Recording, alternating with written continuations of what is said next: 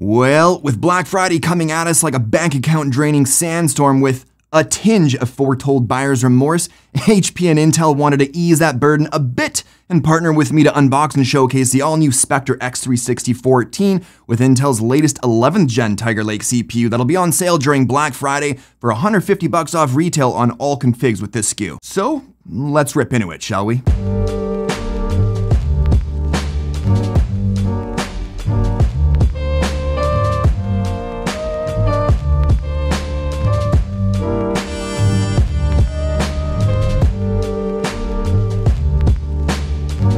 Right then, every dang time I get an HP Spectre in hand, I'm like, Jesus H. Murphy, this thing looks and feels great, which says a lot because I'm not usually one to appreciate beveled and chamfered edges. I normally prefer that clean minimalist look. I picked out the Nightfall Black colorway, which is really more of a dark gunmetal. Poseidon Blue was my second choice because it's more of a super dark teal, but I really dig the copper tone accenting on the Nightfall. And since it's the little brother to the 15-inch Spectre, it's obviously smaller and lighter, so it's super duper portable, perfect for the student or business person by day / corporate spy by night. Seriously, when you get this, it comes with a corporate spy certificate in the box, so you can get to work that night if you wanted. That's a lie, it doesn't come with a certificate. Please don't complain to HP when you can't find one.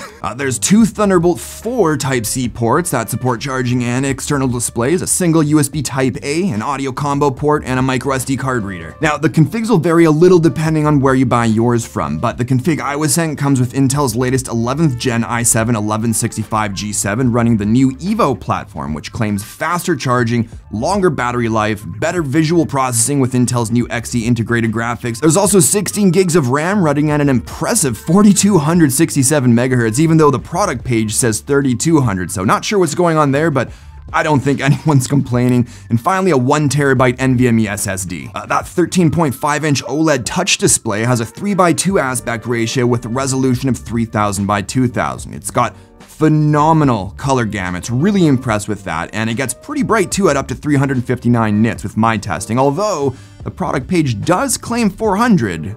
So either way, it's a sick display. And of course, since this is a 2-in-1 laptop, you can place the display at different angles, and because it's a multi-touch display and comes with a stylus, this could be super useful for drawing or sketching, jotting down notes, and all the other stuff a stylus is used for. I'm not going to keep listing off use cases. You know what a stylus does. There's 4 speakers tuned by Bang & Olufsen, 2 on the bottom and 2 on top under the vent grill. Now, at first, I thought they sounded just acceptable, but after I made some adjustments in the B&O audio control app, holy smokes, dude, full, rich audio with 0 distortion at max volume.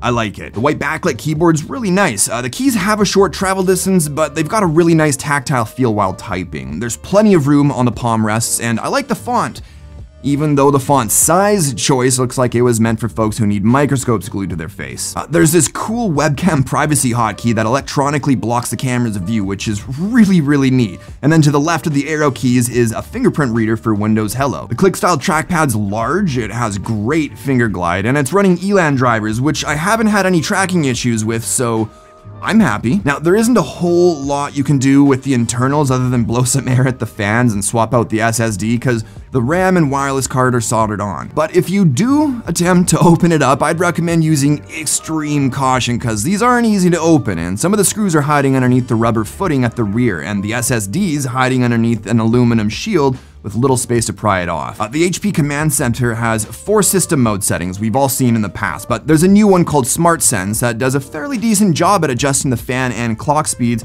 based on system load. So I decided to stress test Smart Sense as well as performance mode, and what I found was that while in Smart Sense, the system ran about 7 degrees cooler and about 300 megahertz slower compared to performance mode, which gave me an average clock speed of 3.9 to 4 gigahertz on all 4 cores at 77 degrees Celsius, with the fans running at max and only producing a quiet 40 to 41 dB. So if you're running on battery, I'd probably stick to Smart Sense. You're not missing out on a ton of performance, the fans will run less often, and you'll just get better battery life. But if you do need that extra edge, performance mode's there for you if you need it. Now, not that I need to, but I want to be perfectly clear. This is not a gaming laptop. I mean, it's got integrated graphics, right? However, I have to admit, that new Intel Xe's pretty impressive. Like, just out of curiosity, I fired up Overwatch, set it to medium graphics with the display's native resolution, and I was getting like 60-65 FPS. Was there any screen tearing? Surprisingly, no. Yes, of course there was screen tearing, but the point is you can actually do some light gaming, and it's not a terrible experience. And finally, we're looking at a 66 watt-hour battery with a claimed life of up to 11 hours with mixed usage. Now, during my testing, I got just over 9 hours and 40 minutes with the display set to 70% brightness, Windows balance mode enabled, and Smart Sense selected in the HP Command Center. My guess is that claimed 11 hours were probably tested with screen brightness set to 50% or just below, so